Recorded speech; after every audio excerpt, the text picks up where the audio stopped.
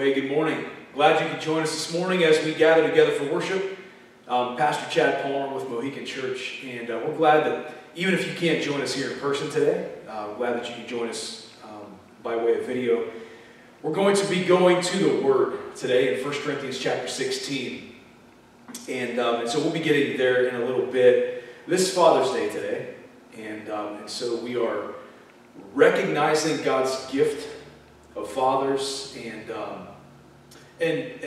perhaps giving a little bit of encouragement and motivation of mission to some men and fathers out there today as we look into the Word. And so, again, glad you're here to join us. We're going to be getting into the Word here in a minute, but first, join me if you would as we go to prayer.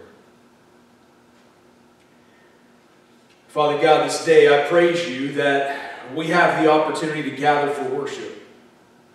I'm grateful, Lord, that even as I addressed you at the beginning of this prayer a minute ago, that you call yourself our Father. Well, there are various times in the Scriptures that you, that's one of the ways you reveal yourself to us. And we thank you for that.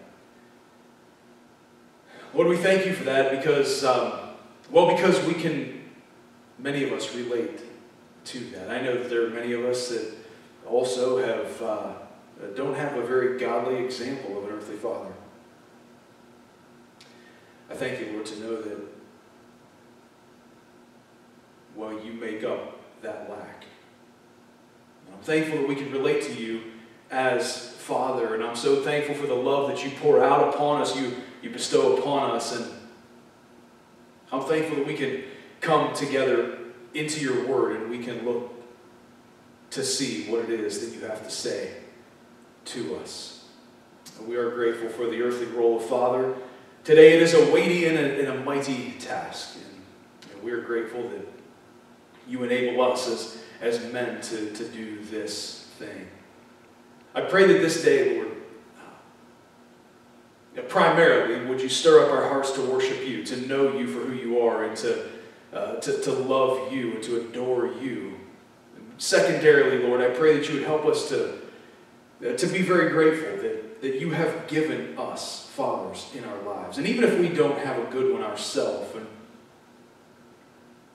thank you that there are those around us that we can benefit from, we can appreciate, and we can encourage. And so help us to do that. So today, as always, Lord, as we prepare to open up your Word, we pray that you would open our eyes, that you would teach us. Lord, that you would help us to see your Word, even in spite of these faulty lips. That we would know you, and that you would transform us, that we would be able to apply your Word to our lives, and that tomorrow would be different because of what it is that we've seen in your Word today. And so, Lord, we wait upon you with great expectation. In Jesus' name, amen. Amen. Well, we are going off of our the series that we've been in the mornings at Mohican has been in Romans, in the book of Romans, and we are taking a break from that this morning as we consider men, as we consider fathers. And the title of the sermon today is Men with Mission. Men with Mission. The text that we're going to be primarily in here in just a little bit is 1 Corinthians 16, two verses, verse 13 and 14. As we consider men and fathers, and I am referencing both of those today because this message is about fathers, but it is about men in general as well. God designed the role of man and fathers with purpose. There's this role that he designed. It's not an equality thing, better than, but God designed, just like he designed every role, he designed the role of man and father from the beginning. I think it's something that we need to be aware of, men, because again, we're not necessarily in a culture that tends to applaud men or fathers. I think we need to understand that some of our roles, because sometimes we can be hesitant to step into them, we can be hesitant because of we're not sure how it's going to be received, or frankly, we don't even know what it's supposed to look like.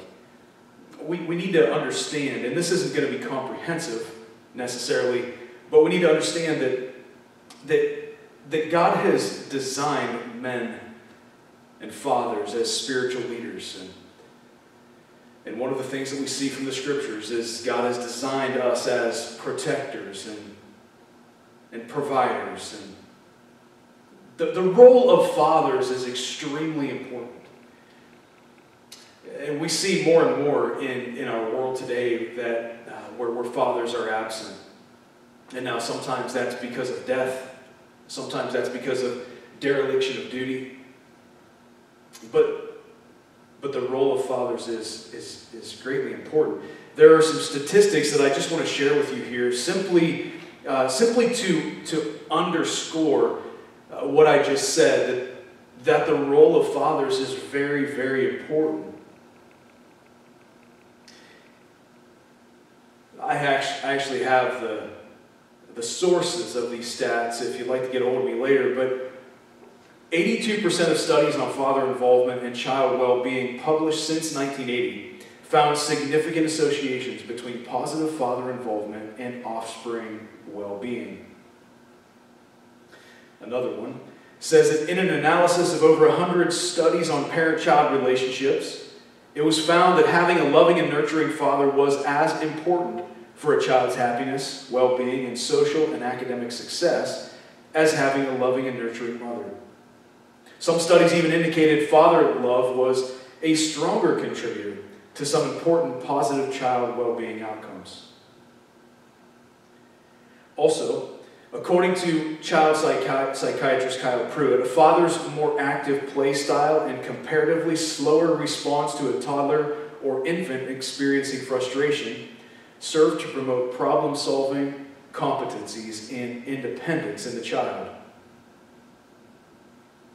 Another one, in the words of Dr. Pruitt, positive father care is associated with more pro-social and positive moral behavior in boys and girls.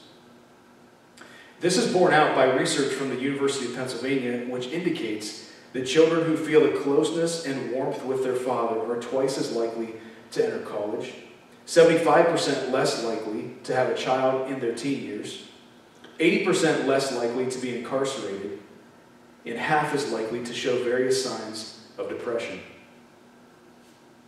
And finally, in a 26-year-long study, researchers found that the number one factor in developing empathy in children was father involvement. Fathers spending regular time alone with their children translated to children who became compassionate adults. Those are some pretty staggering statistics. They're pretty eye-opening statistics, and that's just a few. There are many, many that we could go into. And these statistics really should perhaps be both encouraging and convicting to us men and to us dads. Perhaps helping us to see the gravity, because we see the consequences or the results of our labors in our role as dad. And so it should be encouraging and also convicting at the same time. But like I mentioned before, there are many who don't have fathers in their lives. Perhaps that's you. Perhaps you're a mother who your child's father is not in their life because of death or dereliction of duty, one or the other. And either way, there's not that influence in their life. I want you to hear this when I say this. Hearing these statistics perhaps could cause you some angst and great discouragement. But I want you to understand this is not a sentence. Fatherlessness is not a sentence that means, therefore, your children are going to, or you are going to turn out less than you should. It's not a sentence. I would encourage you in this, if this is you, I want you I want you to do this. Look to the Lord in his strength and seek his face always. God is faithful. And he is the one who is able to make up lack. All right? He has, by the way, called himself our Father. And I would encourage you also to do this.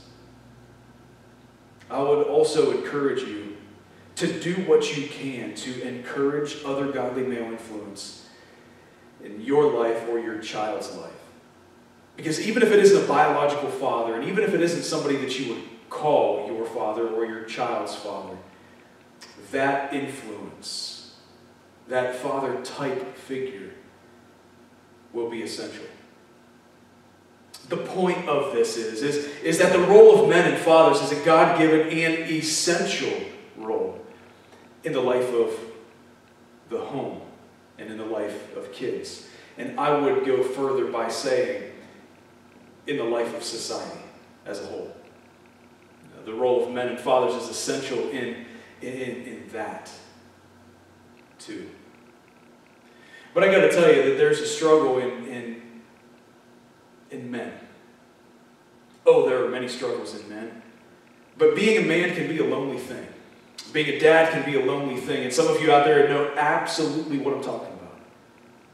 Especially in a culture that tends to look down on masculinity and downplays and even shames the role of father. Perhaps you've heard in recent years a phrase that really irritates me. And the phrase is toxic masculinity. And what is typically meant by that is looking down at every form of masculinity, at all masculinity, looking at it as something toxic. I can tell you that when you live in a culture that really looks down on the role of men and fathers, it's really tough. It's really tough to go about fulfilling your role as God has intended it when you're feeling all the opposition from the outside. It can be. It can be a lonely, lonely thing. Perhaps you've even noticed that men oftentimes are portrayed as either weak buffoons or brash jerks in shows and in movies. You tend to have one or two of the ends of those spectrum, or that spectrum, that you got the weak buffoon as the dad, as the father, as the man in the picture, or you've got one that is just a brash, harsh, grating jerk. I can tell you that these views can either cause men to conform to one or the other of those images, because that's what is being preached, that's what is being expected, or out of lack of felt purpose or out of discouragement, men can turn inward and try to find purpose and comfort in many other things. I just want to encourage you, men, that the role that God has given to you is on purpose, and it has a mission. Listen, men need to be assured that what they're doing actually matters. Most men that I know, they have no desire to just be busy. They have no desire to just do busy work. They have a desire to actually have impact and do something that matters in the world. And so men have a need to be assured that what they're doing matters, and they have a need to have clarity of mission. You men, I'm pretty confident know what I'm talking about. To have clarity of mission, not to just be wondering about aimlessly, not quite sure what it is that we should be doing. And so as we get into this text today, my desire is essentially to encourage you by number one, telling you that the role that you have been put in, you've been given, is a role designed by God on purpose. But also, I want you to have clarity of mission. I want you, as you go from here, I want you to consider some of these things that God is calling us to. Even among all the voices that perhaps out there that you hear on, it's all static. It's just all static. The ones that downplay the role of a dad. And I want you to focus on mission. That's one of the things that is essential for a unit going out to battle. They have to be focused on mission. If they're not focused on mission, that they get distracted by all kinds of things and they become ineffective. That's not what we want. We need to have a focus of mission. And so as we look through these couple of verses, just a couple of verses today, I want you to consider what it is that God is calling us to do. And this is as the Apostle Paul is closing out his first letter to the Corinthians. And he's kind of wrapping this up, and he's giving them some points here. He says, be this, do this. Sometimes as guys, we need very, very short, succinct commands. Right? Do this, be this. Because we tend to like to be in a box. We tend to like to think, okay, I need to do this right now. This is what I need to aim for.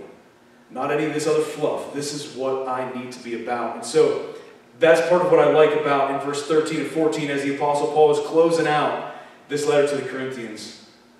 He's giving these short commands, and of course, we're not going to leave them as short commands. We're going to expand them a little bit to help us to understand what it is he's calling us to. But this is how it reads. I'm reading today out of the ESV. This is 1 Corinthians 16, verse 13 to 14, and here is what it says. Be watchful.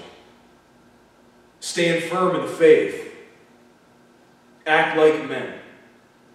Be strong. And let all that you do be done in love. Again, very, very brief statements on how it is that we should be. First, be watchful. And by the way, not sure that we're going to have time to actually get into the book of Nehemiah today.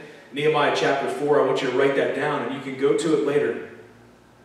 But as we go through this, I want you to notice at some point, as you dig into it, I want you to notice that there are some illustrations. We see this illustrated in Nehemiah's life, specifically in chapter 4, as he is called to build a wall. He has a mission, and see how it is he goes about it.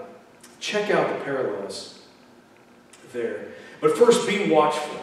We're called to be watchful. I don't know about you, but there are times that, well, every time, I guess, that I go into a restaurant, or I go into any given room before going out someplace, and where is the seat that I'm most likely to sit in? If we're gonna roll up to a booth or to a table with chairs, my wife already knows that the first seat that I'm going to go toward, my kids know this too, and so they'll tend to stay away from that one.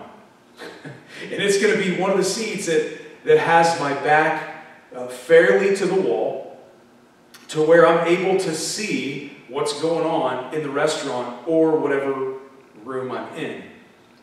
And so that I'm going to be more likely to see the doors and kind of get a sense of the room. Why is that? Is it because I'm paranoid? I mean, I don't think so. Some might think so. But it's because I want to be alert. I want to pay attention to what's going on. And I don't think that's all bad. We're told a lot of times to keep your head on a swivel. And what that means is pay attention to what's going on around you. I tell my children the same thing. I tell my kids, you need to be alert. Don't go through life looking down at your phone. Don't go through life being totally unaware of what's going on around you. We had this happen, it's been a while back now. It was shortly after my truck got stolen right out of our driveway. So that kind of increased the awareness as well. But my kids were outside and they saw this, the fifth time this same vehicle went down the road real slowly past our driveway, only going from the north to the south. My kids ran in because they were aware of it. They said, "Dad, this is going on. This person's driving real slow. They keep coming past. They keep coming past the same way." And so they were very alert. They knew what the vehicle looked like, any writing that might have been on the back, and they were very aware. Turns out it was nothing. It was somebody looking for a lost dog. But the point is, we are to be alert. We're to be watchful. And the scriptures right here, the Apostle Paul, inspired by the Holy Spirit, says, be watchful. And so, men, I'm calling you to be watchful. What it means is to keep awake, to be vigilant, to be watchful, to give strict attention to take heed, lest, listen to this, take heed lest through indolence, which means avoidance of activity or exertion or laziness, some destructive calamity overtake one. It's a sense of we need to be very alert. Number one, what's going on, so that we are not inactive and let destruction happen. And let things happen that is calamity to overtake. Men, be watchful. And this is not a paranoid watchfulness, but this is a watchfulness because we have to understand that the enemy of our souls is seeking whom he may devour. And frankly, men, dads, you have to understand that you have an enemy, and it's not the culture out there. You have an enemy, which is Satan and his demons, and they would love to have you for lunch. They would love to take your knees out. Because what happens when they take your knees out, it affects the entire family. And it will affect the entire culture. Scripture in the book of Corinthians says, if you think you stand, take heed, or watch out, lest you fall. If you think you stand, take heed, lest you fall. And what he's talking about there is temptation and fighting temptation. And there are times where we are totally unaware, we are blissfully numb. Perhaps we're engaged in whatever activity and we're just numb. And we're not paying attention. And the Apostle Paul says, be very careful. Be alert and aware, because when you are least expecting it, you are going to fall. You are going to get hit with temptation. Because again, the enemy is cunning. The enemy is strategic. And he wants to take you out. And so the Apostle Paul says here to be alert. But it's more than just about us. It's more than just watchfulness on our own account, on our own behalf. We have a responsibility, men, to our wives and to our children and to those around us. I think we need some mission clarity. That it's not just about us. Everything in our nature, everything in our culture would help us to suggest that everything's about me, everything's about us. And that's not limited to men, that's everybody. That's the selfish, sinful nature. But this watchfulness is not just for us. Listen, men, as we desire this clarity of mission, listen, we have responsibility to our wives. We have responsibility to our children. And we have responsibility to those around us. What does this look like? To be watchful. Well, as we think about what the Apostle Paul said in Corinthians, where it says, take heed lest you fall, we have the responsibility to essentially keep our back to the wall. Not physically, though that's not bad. But we have the responsibility to keep our back to the wall, spiritually speaking, and to be alert, to be watchful, to do what we're doing, to enjoy what we're doing and do life, but to be aware of the doorways and to be aware of everything going on around us. We have the responsibility to do that, but we also, for our own account, but we also have the responsibility to our wives and our children, and frankly, everybody else around us, somebody else's children, our brothers, our sisters, to essentially have our back to the wall spiritually so we are aware of danger that's coming. And I don't just mean physical danger of those breaking through the doors with guns, though I do believe we need to be alert. We've been called to be alert and to be active. But spiritually speaking, to watch out for danger. Watch out for potential danger, spiritually speaking, as we watch our children. I mean, what are they dealing in? What are they messing with? What kind of people are they around? Where are the kind of places they're going? We have the responsibility to be watchful on their account. And I got to tell you, the watchfulness isn't, when he's calling us to watchfulness, it's not essentially saying, hey, grab a bag of popcorn and sit in the lazy boy and watch this.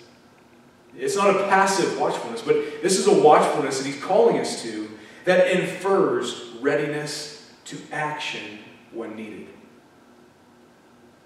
A watchfulness with the intent of being ready to act on behalf of ourselves, on behalf of someone else. Essentially, maybe calling them to awareness. Say, hey, I don't know if you noticed this, but I noticed that there's danger here. Be watchful. Be watchful.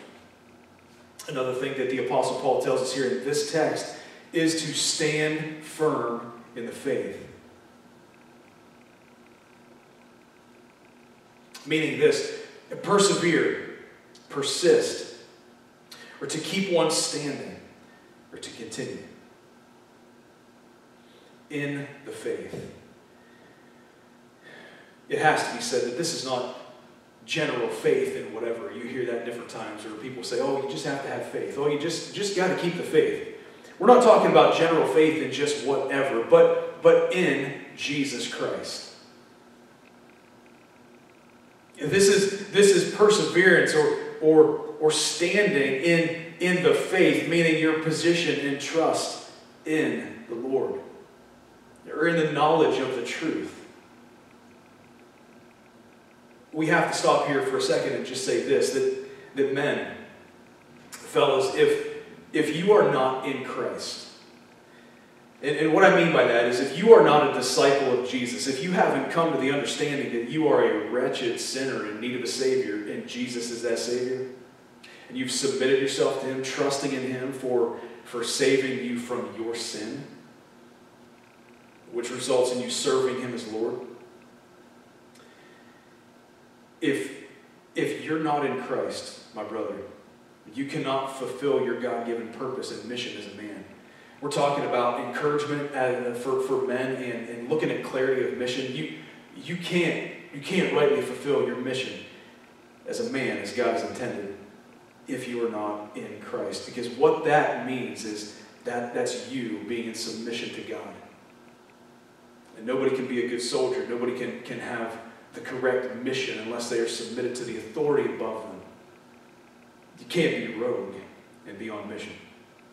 And so I want to encourage you in this, guys, that if you haven't come to faith in Jesus, that today's that day.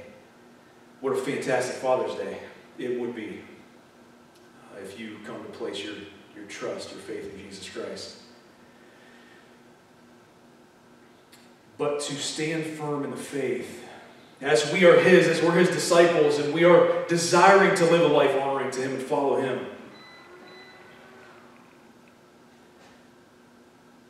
power just blinked off. I hope this still works okay.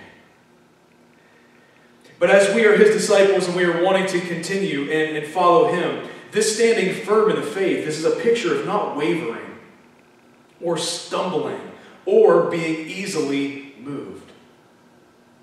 Now, this is like someone standing firm. I think about perhaps a lineman on the football field. They need to stand firm. And what are some things that need to happen for them to do that? Think about the football field. It gets pretty greasy. It gets pretty muddy, slick, tore up, whatever. And these guys are getting pushed by some big guys on the other side. One of the things they need some cleats. They need cleats that are going to dig into the ground to help them keep their footing because they don't want to slip. They need to stand firm. Them standing firm has everything to do with the success of the mission. Stand firm in the faith. And so, if we think about us as disciples not wavering, not stumbling, not being easily moved, what is it that makes that possible? Men, listen, one of the things that's absolutely necessary is for our walk with Christ to be of primary importance. To be of primary importance. I don't know what has taken that that place of prominence in your life. But if it's not your walk with Jesus, oh, my brother, I challenge you to get clarity of mission. Oh, all of this, my brothers, is going to help us fulfill the duty that we've been called to do. May our walk with Christ be of primary importance. Second, like unto it is this: must be rooted in and nourished by the Word of God, so that we are not carried about by every wind and doctrine. We have to be saturated with the Word of God because we need to know the truth. We need to know the truth. You've got to know what is in the Word so that you know what is false. There are things that are going to bombard us. There are things that we're going to come across our path. There are things that we're going to hear that we have no idea. If we are being alert and we are hearing the things and seeing the things, we have no idea what's right and what's wrong. We have no idea what is true doctrine and what is false doctrine unless we are saturated in the Word.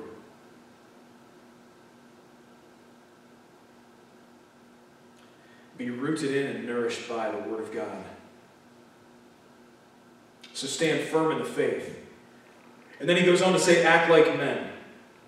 And that's what the ESV says. That's the translated, what the ESV translate that Greek into. Perhaps your translation says to be brave or to be mature. This is a picture of brave, mature courage. And this is what he's calling us to. And so men, as we're thinking about us and our role and desiring to be encouraged and challenged in it, act like men. Be brave and courageous. Because it's going to take that. Us being called to our duty, us being called to the role that God has given to us is going to take courage. It's going to take bravery. It's not all a walk in the park. You think about the different missions that those in our military have gone on. We think of some of the historic ones. I think of the D-Day invasion. That took some serious courage.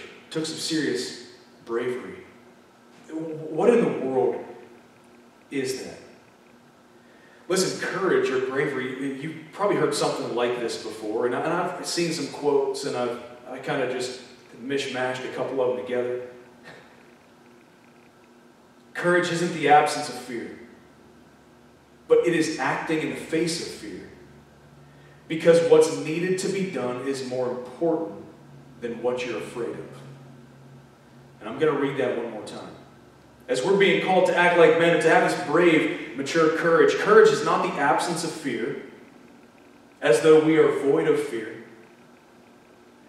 but it is acting in the face of that fear, because what's needed to be done is more important than what you're afraid of. There are a lot of things that hinder us because, frankly, we're afraid. And us as guys aren't necessarily real quick to admit the fact that we're afraid. But there are things that cause us to tremble. Cause us to be reluctant to do something because of what maybe the outcome would be, or how people would think, or perhaps how it's gone in the past. Listen, men, we've been called to do what it is that we've been called to do. To be watchful. To stand firm in the faith. To do for our children and our wives, and for the rest of those around us.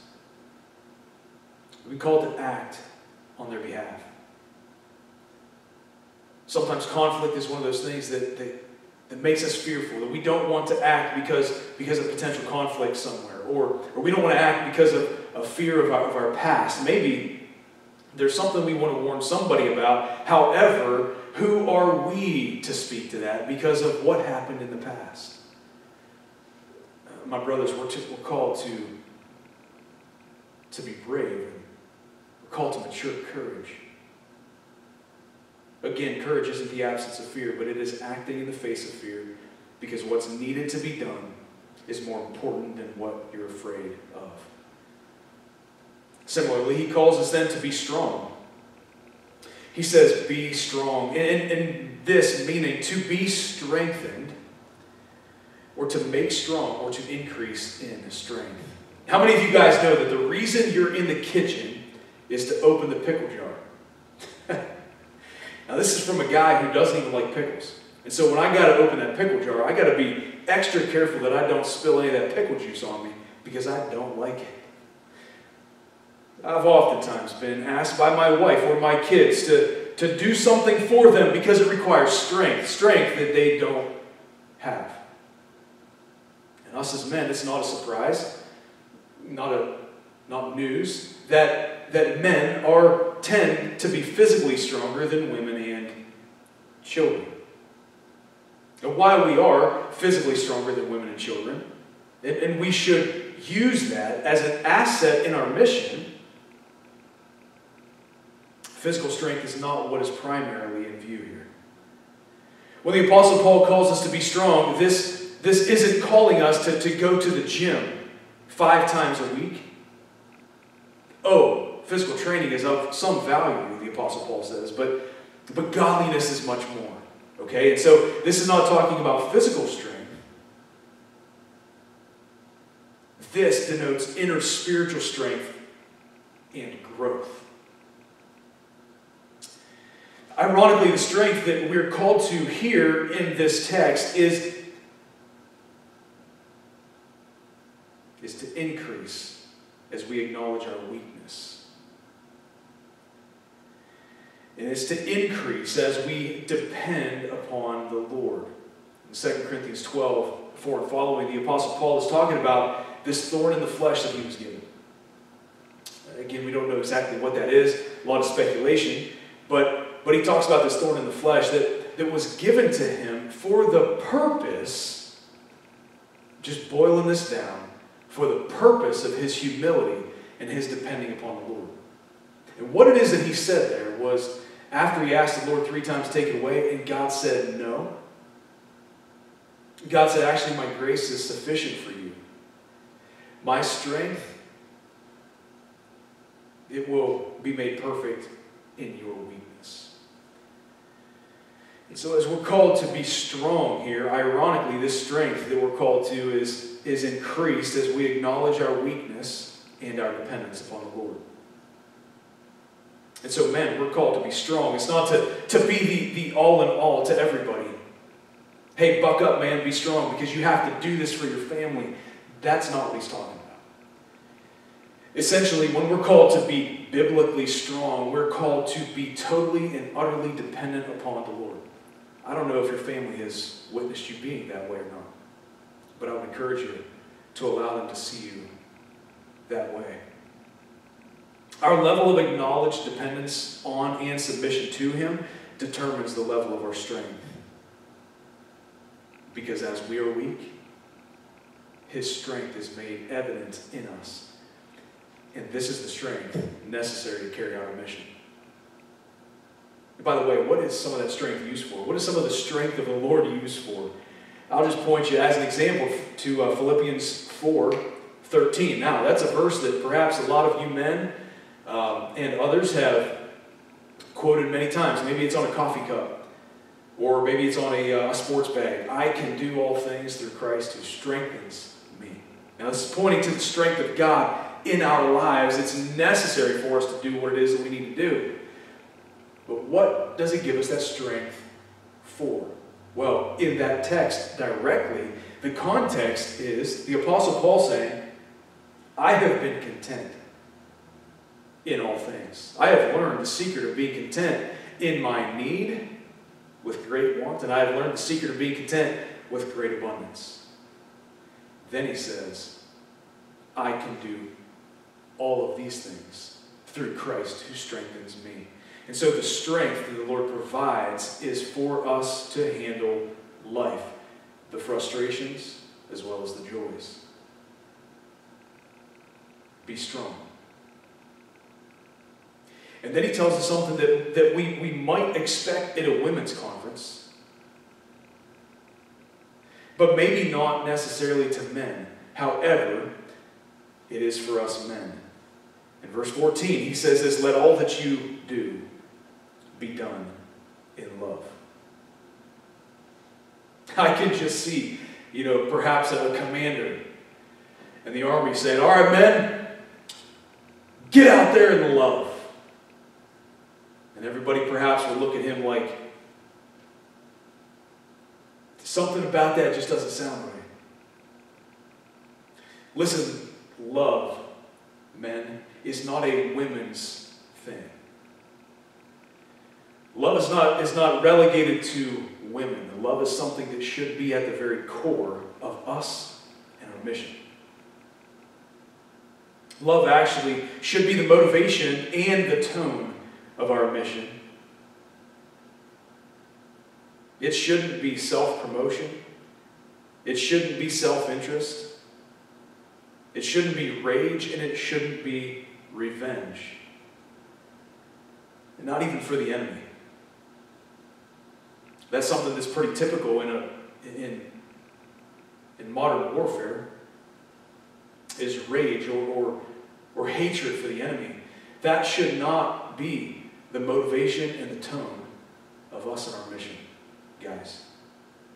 And I would suggest to you this, not even rage and anger at Satan, the enemy of our souls, the one who wants to have us and our families for lunch. The motivation of our mission should not be even hatred of him. The motivation of our mission, what should saturate and permeate everything that we do, should be love. As a matter of fact, there should be love for the Lord, because in doing this is as though we're doing it for the Lord, right? Motivation should be love for the Lord, and it should be love for and the care of others. This must be how we deal with our wives and children. This must be how we deal with our wives and children. Guys, as we're being strong, as we're being courageous, as we're being watchful, as we're standing firm in our faith, being aware that God has called us to this, this is how we must do all of this, is permeated with love. This is how we must deal with our wives and children. It must be the whole motivation for our watchfulness. Because we love and we care about our relationship with the Father, because we love and we care about our family, because we love and we care about our brothers and sisters. It must be the tone of our strength. It must be the reason for our courage. Listen, it must even be the reason that we have the confrontations that we need to have. I just want to read for you a quote from John MacArthur regarding this. In speaking about this love, he says this: "It is the beautiful softening principle," because we as men sometimes need to be softened and toned down a little bit, right? He says it is the beautiful softening principle. It keeps our firmness from becoming hardness, and our strength from becoming domineering. It keeps our maturity gentle and considerate. It keeps our right doctrine from becoming obstinate dogmatism, and our right living from becoming smug self-righteousness. Love is essential to the mission. And so, fellas, I just want to encourage you. You may be a father in any stage of the game. Perhaps you're brand new and you still have no idea what you're doing. Let me give you some encouragement. I still have no idea what I'm doing. Or perhaps you're one of the old guys, or one of the seasoned veterans who no longer have kids in your home. You no longer need to care for them because they are grown. They're adults. As a matter of fact, they have kids and perhaps grandkids of their own. I want to encourage you, fathers, in any stage of life, that you have been given this role by God. My friend, be encouraged. Because this role is not something that was just like a secondary thing, like you can do nothing else, so here, we're just going to put you over here in the role of father. What you have to do, my friend, is so greatly important, and I know sometimes we're tempted to think that it's not. But your role is extremely important, okay? Be encouraged. It's been given to you by the Lord, and He has given us instruction. The one who has called us and given us purpose has given us instruction and clarity of mission. And we only looked at some of it today. And I also want to talk to you men before we close here that are not fathers. Maybe you used to be fathers, or maybe you haven't become father yet.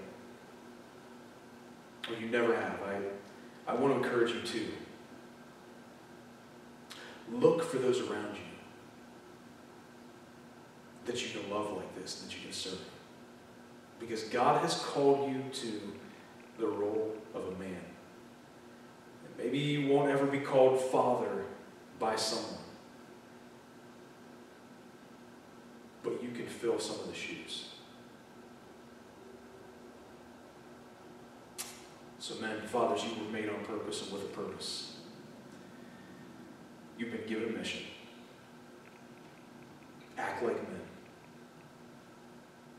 According to the design of the one who created you and called you. He is faithful. And He is a great example and a template for how it is that we should be about the mission. Father God, I thank you for your word, and I thank you for instruction and encouragement that you give us. I thank you for dads. Lord, I thank you for making us different and on purpose. We sure praise you for women, and we praise you for mothers. My goodness, where would we be without them? But we are grateful that you have called us to this mission. Help us to be about it with everything that we have. Help us to be about it for your honor and your glory. Being watchful, Father, for our lives because they matter, for the lives of those around us. Help us to stand firm in the faith. Help us to be in the faith, first of all, and then stand firm in it, saturating ourselves with your word so we know truth from error, so that we can speak up when there is error, so we can warn when there's error, and that we can know how to live rightly. Help us, oh God, to be brave and courageous, ready to act, even when it's not the most comfortable thing to do. Help us to be strong, depending upon you for everything that we need. And Lord, help us to do everything we do in love. I pray that everything we do would be saturated and permeated. The words and the tones and all the deeds be done in love. We thank you, Father, for your great love for us. We thank you for fathers. We thank you for manhood. And we thank you for the role that you've placed us in. I pray your hand of blessing upon the guys that have been listening, and for those who come alongside them, for the ladies, for the kids. I pray that they would step in and encourage these men. Help them to know that what they're doing is not pointless. We thank you, Lord, for your great grace toward us, for Jesus Christ, the only Savior, in whose name we pray. Amen. Amen. Hey, thank you for joining us today. I'm glad you could be with us via video. I pray that you would continue to get into the Word, to saturate yourself in it, and look back into that Nehemiah chapter 4 as you look at these two passages side by side. Until next time, I pray that you have an increased hunger and desire for the Word. I pray that you would seek the Lord in His face always and glorify Him in everything you do. All right, love you guys. We'll catch you next time.